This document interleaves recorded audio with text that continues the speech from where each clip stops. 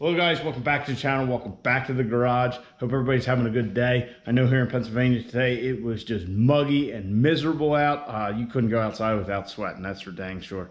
But anyhow, it stormed a couple hours ago. It feels like the temperature dropped 20 degrees and the humidity is gone. So feeling a lot better out now. Yesterday, I was investigating Caitlin. As you guys know, if you've been following along, we had some issues when we went out to UCC. She was saying that the trailer was lost, but we didn't have a trailer, and it's been intermittent, and pretty much halfway to work every day and halfway home, it comes up saying the trailer's missing, you know, check the brake system for the trailer, all this. It really didn't make much sense. Also, the remote start wouldn't work because of that. Found a video on YouTube. Guy replaced his brake switch and that solved it for him. So I was going to take the one out of the race truck and put it in Caitlin, but I got messing with the brake switch and it seemed like it was hung up or something, and now everything's fine. So we might still need a new brake switch, or we just need to keep it lubricated or something.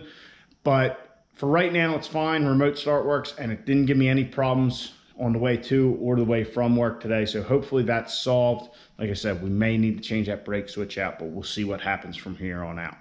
So what are we getting into tonight on the race truck? Well, we're not doing any cutting, welding, or grinding. None of that is gonna happen to the race truck tonight. Tonight, we're dealing with this box right here. That's all our fuel fittings for our fuel cell and our air dog to be mounted in the rear here. It's our feeds, our returns, all that. We're going with a push lock hose from Fragola. Reason with that is because, like I discussed in the last video, it's NHRA approved, so if we ever go to an event or something, that push lock hose is good to go. So I'm gonna lay some of this stuff out and we'll talk about what's going on. Also, we got our NHRA rule book, just so we have it. I have a bunch of Vibrant Performance fittings over here from the other day. These are just our hose ends for our AN line, so they're good to go. Here's all our push lock stuff and a couple fittings that you probably are wondering what the hell they are. So all our push lock stuff's here. This is our fuel tank return, a straight 10 AN, which I'll explain why 10 AN.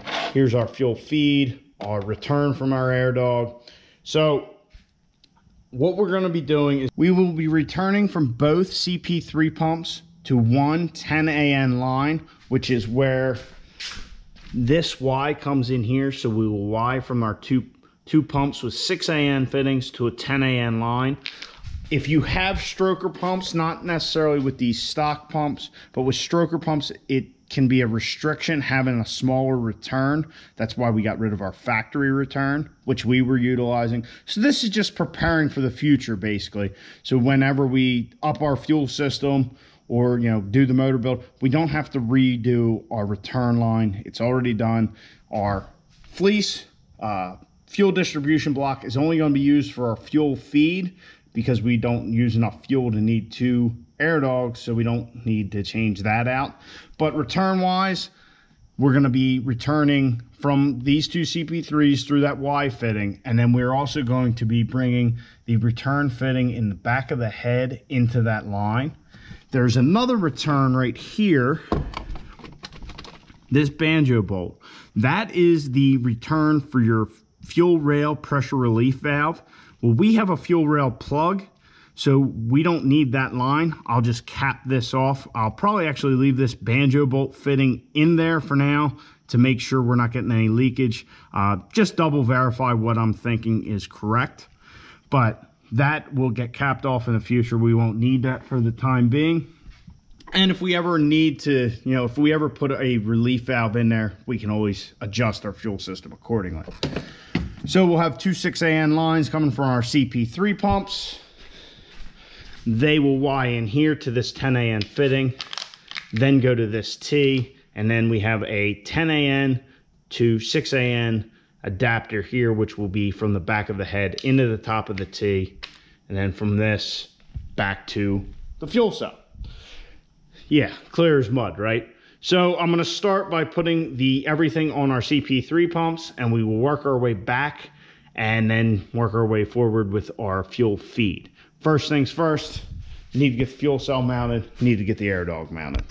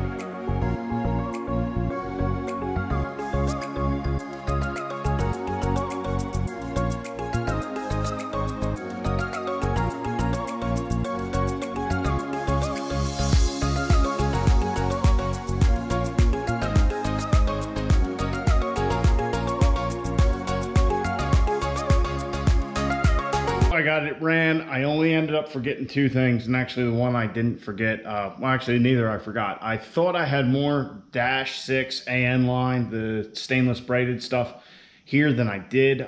So I need another 2 foot of that for in the engine compartment, which you'll see in a second. And I had a straight fitting for the -8 push lock to go to the fleece fuel distribution block. I think it'll be better with a 45, so we're going to need to get those 2 things. So here's what we got.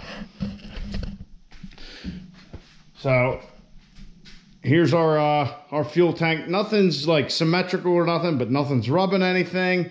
I'm fine with that. We do need to work on our line routing a little bit, like here. But to start, we have our feed from our fuel cell, which 90's out.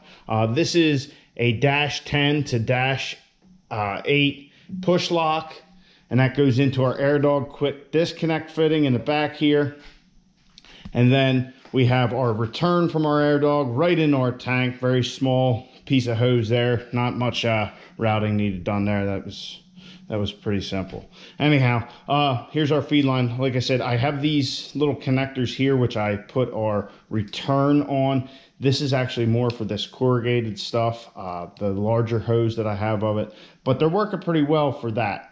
But the feed line to the distribution block, I just zip tied to that for now. We'll come up with something better to mount it. But as you can see, just down the frame and down the side here, like I said, we'll find a better way to do that. Feed line right here. Like I said, I have a straight fitting. It'll definitely be a lot better with a 45, so I'll get a 45 for that. So that goes in our distribution block and feeds our CP3 pumps just like it always has. We 90'd out of the top CP3 pump, and I moved the 120-degree fitting I had in the top one to the bottom for the return. Those 2 CP3 pump returns come down to our Y block here. As you can see, I got a straight fitting and a 90 here, -6 to this -10, and then to this T. Like I said, I don't have the -6 line to go from here to the back of the head, which is a 90 in the back of the head and an adapter. So that goes in here to our -8 adapter, -6 to -8 adapter, and down to our -10 return line, which once again comes up the frame here and scoops off here and returns to the tank. I would have liked to have gotten one of the big 120 fittings, but I couldn't find one that would give me the dimensions where it was big. So I just went with this 120. Works pretty good. I might have to make a little bracket off of this mount just to keep it away from the shock. But like I said, everything's not bad. This needs to be corrected somehow here, but we'll figure that out. Probably cut this zip tie and maybe we'll make a mount over top of our shock. But all in all, I'm happy with it. It's pretty clean. It's simple. You know, we don't have 3 returns coming back or whatever. So yeah, I'm liking that. We still do need to cap off our fuel rail. That banjo bolt fitting, like I said, I'm probably going to adapt to it and put a line out of it just to see, make sure no fuel comes out. But I'm fairly certain, I'm very certain that that's just for the fuel pressure relief valve or the fuel rail relief valve, which we don't have. We have a plug. Something I had forgotten to add in there, those push lock fittings are nice. They make things easy. It's less steps than doing your normal AN setup. And that Parker hose, like I said, you order it with a Frigola name, but it is Parker hose, push lock, 300 PSI rated, made in the USA. So it's good stuff. It's very thick, heavy duty. I mean, it's what they recommend, honestly, obviously. But the push lock fittings, you should definitely try and get it over to the vise. Like I'm gonna have to pull that whole feed line out to do it, or you definitely need something sturdy that you can push into and lube up the fitting. And I was actually giving it a little heat with the heat gun. You could also use like boiling water just to soften it up. And once you start pressing on a fitting, go for it, because it seems like if it stops, it stops. You know, if you stop for a second, that thing does not want to go any further. So while you got the momentum, just keep pushing. So that's how you do push locks. The fuel system is, for the most part, in. Just a little dumb shit on a couple fittings left to do, and that thing's solid. We're not going to start the truck or put fuel in the tank anytime soon, because I do need to figure out a like vent slash rollover valve for it and how that all works. So that's going to require us to drill into the tank, or you know, put some sort of adapter in. I'll probably just drill with like a bulkhead fitting and do it that way. So I hope you guys enjoyed. That's just another thing off our list. Fuel system's a pretty important thing, so we got that. I know the dash 10 line for the return's probably a bit overkill, but we won't, I'm hoping that we won't have to worry about that being a restriction. So I hope you guys enjoyed. I'll check you out on the next one. Get out in your garage, get the wrenching on your truck.